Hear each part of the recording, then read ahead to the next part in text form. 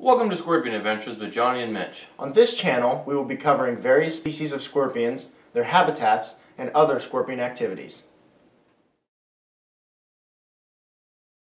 Red claws can be found in Central Africa, and they normally range from around 3.5 to 4 inches in length. That's about what this guy is right here.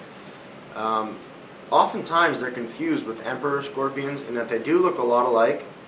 However, red claws have a red tint in their claws and at the tip of their tail, and they tend to be a little more aggressive. Red claws like a sandy, moist burrow to hide in, and that's what we tried to replicate over here in our terrarium, and that's what my buddy Mitch is going to show you here in a sec. Okay, here's a look at Victor the Red Claw's tank. And to the right here we have a raised water dish, and the reason you want it raised is because when the scorpion's walking around and digging, you don't want him to be throwing any sand into his water dish.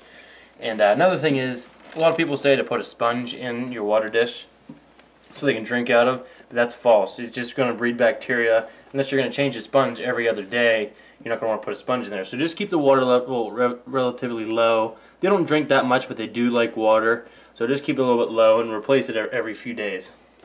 And then right in the middle here we just have a small plant just to give the tank some variety.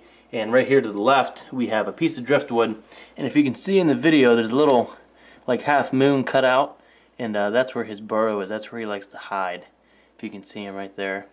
And he likes to stay under there mostly during the day, and at night he comes out and he prowls around in the sand.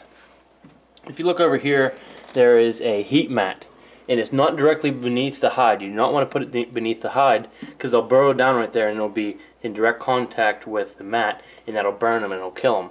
So I keep it about 1 to 2 inches out just so he can feel the warmth, but it's not directly underneath his hide, so he's not going to go for it. A lot of people will have scorpions and they won't put hides in there, and it just stresses the scorpion out and they won't live as long. If your scorpion's staying in its hide most of the time, that means it's happy. If it's out walking around during the day and it's constantly trying to climb, you know, it's unhappy with its surroundings, you want to get them a better hide, better substrate. So that's about it. Here's Victor the Red Claw's tank.